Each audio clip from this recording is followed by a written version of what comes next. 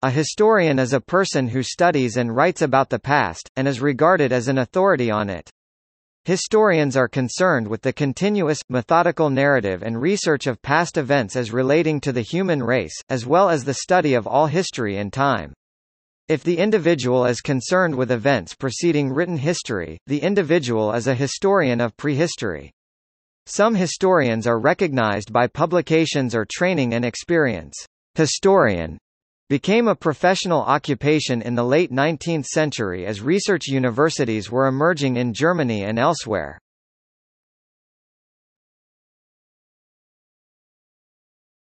Topic: Objectivity.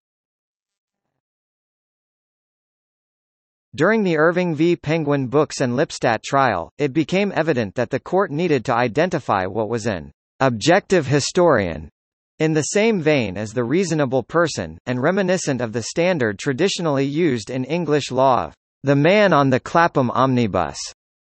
This was necessary so that there would be a legal benchmark to compare and contrast the scholarship of an objective historian against the illegitimate methods employed by David Irving. As before the Irving v. Penguin Books and Lipstadt trial, there was no legal precedent for what constituted an objective historian. Justice Gray leant heavily on the research of one of the expert witnesses, Richard J. Evans, who compared illegitimate distortion of the historical record practice by Holocaust deniers with established historical methodologies. By summarizing Gray's judgment, in an article published in the Yale Law Journal, Wendy E. Schneider distills these 7 points for what he meant by an objective historian. The historian must treat sources with appropriate reservations. The historian must not dismiss counter-evidence without scholarly consideration. The historian must be even-handed in treatment of evidence and eschew cherry-picking. The historian must clearly indicate any speculation. The historian must not mistranslate documents or mislead by omitting parts of documents. The historian must weigh the authenticity of all accounts, not merely those that contradict his or her favored view, and the historian must take the motives of historical actors into consideration. Schneider uses the concept of the objective historian to suggest that this could be an aid in assessing what makes an historian suitable as an expert witnesses under the Daubert standard in the United States. Schneider proposed this, because, in her opinion, Irving could have passed the standard Daubert tests unless a court was given a great deal of assistance from historians. Schneider proposes that by testing an historian against the criteria of the objective historian, then, even if an historian holds specific political views, and she gives an example of a well-qualified historian's testimony that was disregarded by a United States court because he was a member of a feminist group, providing the historian uses the objective historian standards, he or she is a conscientious historian. It was Irving's failure as an objective historian, not his right-wing views, that caused him to lose his libel case. As a conscientious historian would not have deliberately misrepresented and manipulated historical evidence to support his political views.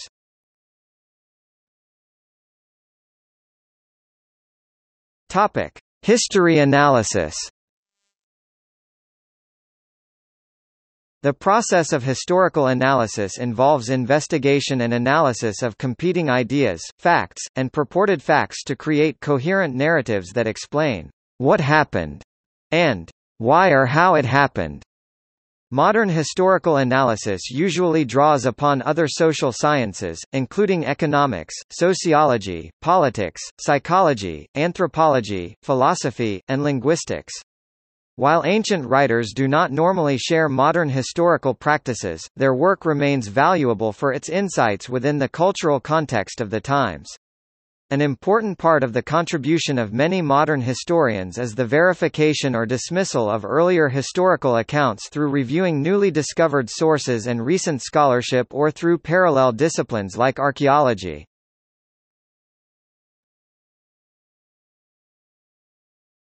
Topic: Historiography.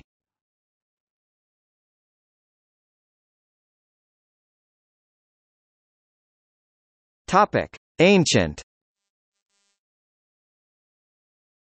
Understanding the past appears to be a universal human need, and the telling of history has emerged independently in civilizations around the world. What constitutes history is a philosophical question. See philosophy of history. The earliest chronologies date back to Mesopotamia and ancient Egypt, though no historical writers in these early civilizations were known by name. Systematic historical thought emerged in ancient Greece, a development that became an important influence on the writing of history elsewhere around the Mediterranean region. The earliest known critical historical works were the Histories, composed by Herodotus of Halicarnassus 484 c. 425 BCE, who later became known as the father of history. Cicero. Herodotus attempted to distinguish between more and less reliable accounts, and personally conducted research by traveling extensively, giving written accounts of various Mediterranean cultures. Although Herodotus' overall emphasis lay on the actions and characters of men, he also attributed an important role to divinity in the determination of historical events. Thucydides largely eliminated divine causality in his account of the war between Athens and Sparta, establishing a rationalistic element that set a precedent for subsequent Western historical writings. He was also the first to distinguish between cause and immediate origins of an event, while his successor Xenophon c. 431–355 BCE introduced autobiographical elements and character studies in his Anabasis. The Romans adopted the Greek tradition.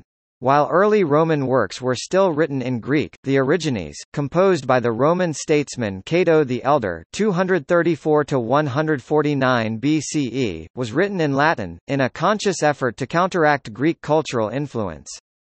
Strabo 63 BCE, c. 24 CE was an important exponent of the Greco-Roman tradition of combining geography with history, presenting a descriptive history of peoples and places known to his era.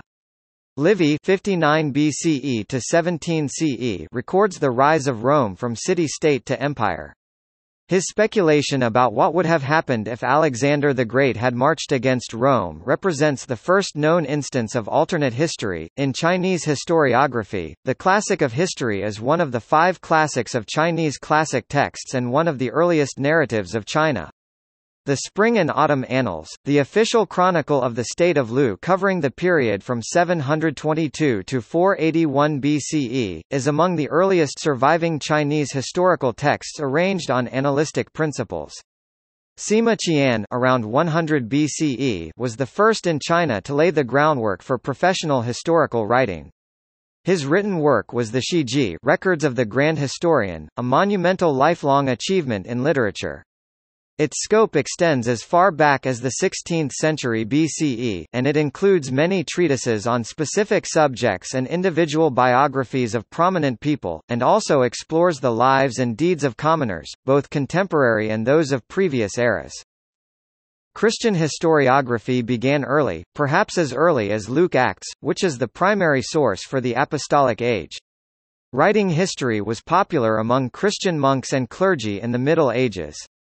They wrote about the history of Jesus Christ, that of the Church and that of their patrons, the dynastic history of the local rulers. In the early Middle Ages, historical writing often took the form of annals or chronicles recording events year by year, but this style tended to hamper the analysis of events and causes.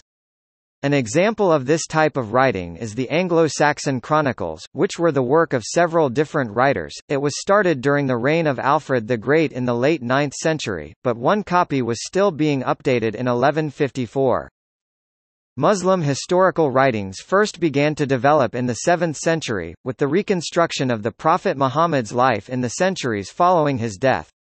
With numerous conflicting narratives regarding Muhammad and his companions from various sources, scholars had to verify which sources were more reliable. To evaluate these sources, they developed various methodologies, such as the science of biography, science of hadith and isnad, chain of transmission. They later applied these methodologies to other historical figures in the Islamic civilization. Famous historians in this tradition include Urwa d. 712, Wahb ibn Munabi d. 728, Ibn Ishaq d. 761, Al-Waqidi 745 to 822, Ibn Hisham d. 834, Muhammad al-Bukhari 810 to 870, and Ibn Hajar 1372 to 1449.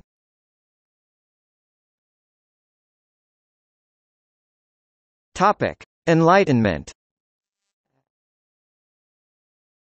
During the Age of Enlightenment, the modern development of historiography through the application of scrupulous methods began. French philosopher Voltaire (1694–1778) had an enormous influence on the art of history writing. His best-known histories are The Age of Louis XIV (1751), An Essay on the Customs and the Spirit of the Nations (1756). "My chief object," he wrote in 1739, "is not political or military history, it is the history of the arts, of commerce, of civilization, in a word, of the human mind." He broke from the tradition of narrating diplomatic and military events, and emphasized customs, social history, and achievements in the arts and sciences. He was the first scholar to make a serious attempt to write the history of the world, eliminating theological frameworks, and emphasizing economics, culture, and political history. At the same time, philosopher David Hume was having a similar impact on history in Great Britain. In 1754, he published The History of England, a 6-volume work that extended from the invasion of Julius Caesar to the Revolution in 1688. Hume adopted a similar scope to Voltaire in his history, as well as the history of kings, parliaments, and armies. He examined the history of culture, including literature and science, as well. William Robertson, a Scottish historian, and the historiographer Royal published The History of Scotland 1542–1603, in 1759, and his most famous work, The History of the Reign of Charles V in 1769. His scholarship was painstaking for the time, and he was able to access a large number of documentary sources that had previously been unstudied. He was also one of the first historians who understood the importance of general and universally applicable ideas in the shaping of historical events. The apex of Enlightenment history was reached with Edward Gibbon's monumental 6-volume work, The History of the Decline and Fall of the Roman Empire, published on 17 February 1776. Because of its relative objectivity and heavy use of primary sources, at the time its methodology became a model for later historians. This has led to Gibbon being called the first modern historian. The book sold impressively, earning its author a total of about £9,000. Biographer Leslie Stephen wrote that thereafter, his fame was as rapid as it has been lasting.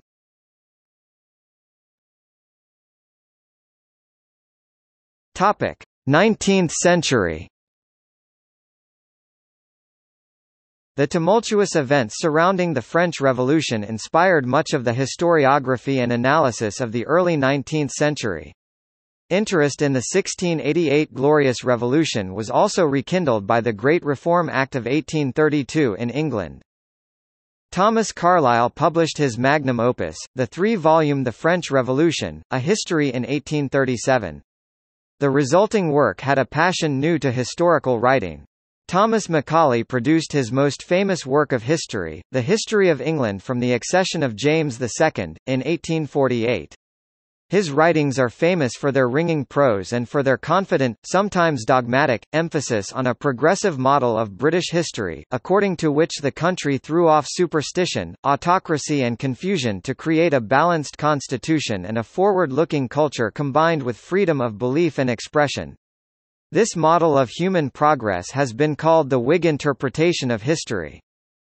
In his main work Histoire de France, French historian Jules Michelet coined the term Renaissance, meaning rebirth in French language, as a period in Europe's cultural history that represented a break from the Middle Ages, creating a modern understanding of humanity and its place in the world. The 19-volume work covered French history from Charlemagne to the outbreak of the Revolution. Michelet was one of the first historians to shift the emphasis of history to the common people, rather than the leaders and institutions of the country. Another important French historian of the period was Hippolyte Taine. He was the chief theoretical influence of French naturalism, a major proponent of sociological positivism and one of the first practitioners of historicist criticism. Literary historicism as a critical movement has been said to originate with him. One of the major progenitors of the history of culture and art was the Swiss historian Jacob Burckhardt. Burckhardt's best-known work is The Civilization of the Renaissance in Italy, 1860. According to John Lukács, he was the first master of cultural history, which seeks to describe the spirit and the forms of expression of a particular age, a particular people, or a particular place. By the mid-19th century, scholars were beginning to analyze the history of institutional change, particularly the development of constitutional government. William Stubbs's Constitutional History of England, 3 vols, 1874–78, was an important influence on this developing field. The work traced the development of the English constitution from the Teutonic invasions of Britain until 1485, and marked a distinct step in the advance of English historical learning. Karl Marx introduced the concept of historical materialism into the study of world historical development. In his conception, the economic conditions and dominant modes of production determined the structure of society at that point. Previous historians had focused on cyclical events of the rise and decline of rulers and nations. Process of nationalization of history, as part of national revivals in the 19th century, resulted with separation of one's own history from common universal history by such way of perceiving, understanding and treating the past that constructed history as history of a nation. A new discipline, sociology, emerged in the late 19th century and analyzed and compared these perspectives on a larger scale.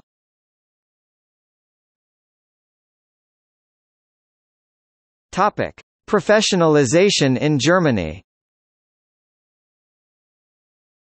The modern academic study of history and methods of historiography were pioneered in 19th-century German universities.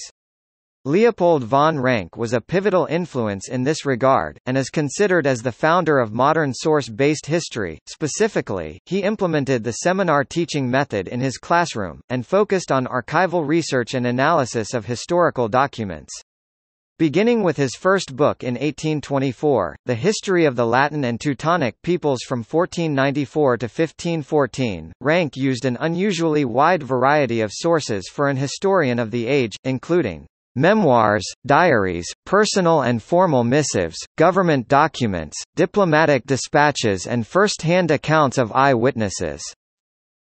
Over a career that spanned much of the century, Ranke set the standards for much of later historical writing, introducing such ideas as reliance on primary sources, empiricism, an emphasis on narrative history and especially international politics, Außenpolitik. Sources had to be hard, not speculations and rationalizations. His credo was to write history the way it was. He insisted on primary sources with proven authenticity. Topic: 20th century. The term Whig history was coined by Herbert Butterfield in his short book The Whig Interpretation of History in 1931, a reference to the British Whigs, advocates of the power of Parliament, to refer to the approach to historiography that presents the past as an inevitable progression towards ever greater liberty and enlightenment, culminating in modern forms of liberal democracy and constitutional monarchy. In general, Whig historians emphasized the rise of constitutional government, personal freedoms, and scientific progress. The term has been also applied widely in historical disciplines outside of British history, the history of science, for example, to criticize any teleological or goal-directed, hero-based, and transhistorical narrative.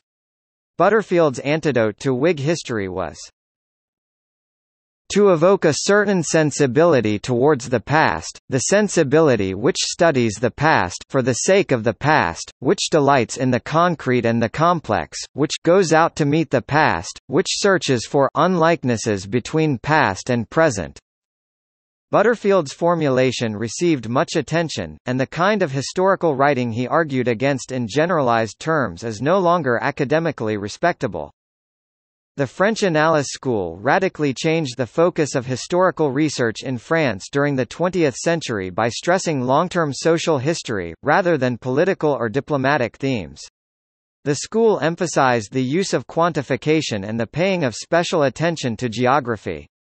An eminent member of this school, Georges Duby, described his approach to history as one that relegated the sensational to the sidelines and was reluctant to give a simple accounting of events, but strived on the contrary to pose and solve problems and, neglecting surface disturbances, to observe the long and medium-term evolution of economy, society, and civilization. Marxist historiography developed as a school of historiography influenced by the chief tenets of Marxism, including the centrality of social class and economic constraints in determining historical outcomes. Friedrich Engels wrote The Condition of the Working Class in England in 1844, which was salient in creating the socialist impetus in British politics from then on, e.g. the Fabian Society. R. H. Tawney's The Agrarian Problem in the 16th Century 1912 and Religion and the Rise of Capitalism 1926, reflected his ethical concerns and preoccupations in economic history. A circle of historians inside the Communist Party of Great Britain (CPGB) formed in 1946 and became a highly influential cluster of British Marxist historians, who contributed to history from below and class structure in early capitalist society. Members included Christopher Hill, Eric Hobsbawm and E. P. Thompson. World history, as a distinct field of historical study, emerged as an independent academic field in the 1980s. It focused on the examination of history from a global perspective and looked for common patterns that emerged across all cultures. Arnold J. Toynbee's 10-volume A Study of History, written between 1933 and 1954, was an important influence on this developing field. He took a comparative topical approach to independent civilizations and demonstrated that they displayed striking parallels in their origin, growth, and decay. William H. McNeill wrote The Rise of the West 1965 to improve upon Toynbee by showing how the separate civilizations of Eurasia interacted from the very beginning of their history, borrowing critical skills from one another, and thus precipitating still further change as adjustment between traditional old and borrowed new knowledge and practice became necessary.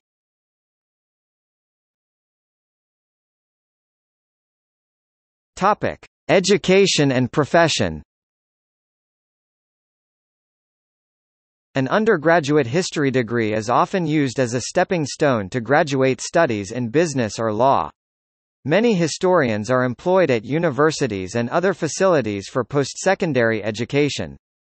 In addition, it is normal for colleges and universities to require the PhD degree for new full-time hires. A scholarly thesis, such as a PhD, is now regarded as the baseline qualification for a professional historian. However, some historians still gain recognition based on published academic works and the award of fellowships by academic bodies like the Royal Historical Society. Publication is increasingly required by smaller schools, so graduate papers become journal articles and PhD dissertations become published monographs. The graduate student experience is difficult. Those who finish their doctorate in the United States take on average 8 or more years. Funding is scarce except at a few very rich universities. Being a teaching assistant in a course is required in some programs, in others it is a paid opportunity awarded a fraction of the students. Until the 1970s it was rare for graduate programs to teach how to teach. The assumption was that teaching was easy and that learning how to do research was the main mission. Professional historians typically work in colleges and universities, archival centers, government agencies, museums, and as freelance writers and consultants. The job market for new PhDs in history is poor and getting worse, with many relegated to part-time, adjunct teaching jobs with low pay and no benefits.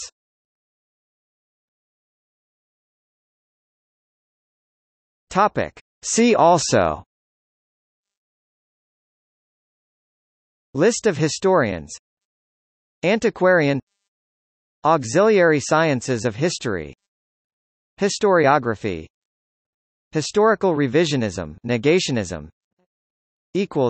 Notes